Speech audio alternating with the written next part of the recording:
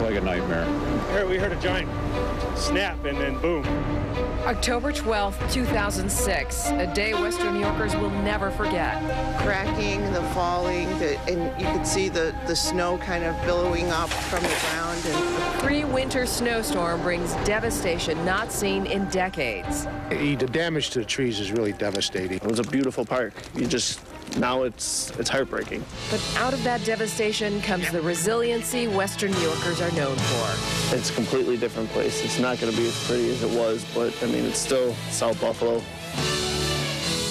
Well, can you believe it? It's now been 5 years since Western New York was in the grips of that October surprise storm.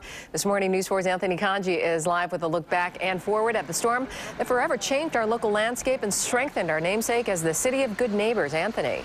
Yeah, Victoria, that storm caught most people completely by surprise.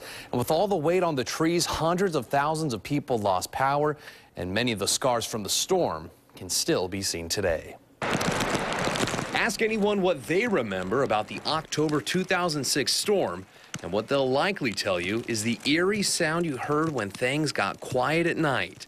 The trees were groaning under the weight of the thick, wet snow. Cracking, the falling, and you could see the snow kind of billowing up from the ground, and yeah, I was afraid to come out. The fact that snow was coming didn't surprise meteorologists, but the amount of snow did, leading to one of the region's most destructive storms ever. Parts of the region got as much as 2 feet of snow, and it damaged or destroyed millions of trees around Buffalo. Officials knew back then it would leave a lasting scar.